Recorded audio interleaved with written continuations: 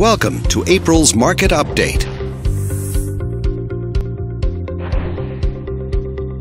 Let's take a look at residential real estate activity in your area during the month of March.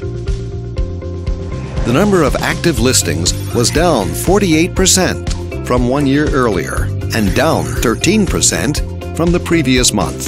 This smaller inventory means that buyers who waited to buy may have had a smaller selection to choose from. As you can see, the median listing price for the month was just over $270,000. Compared to last year, the average number of days that units spent on the market before being sold was down 9%.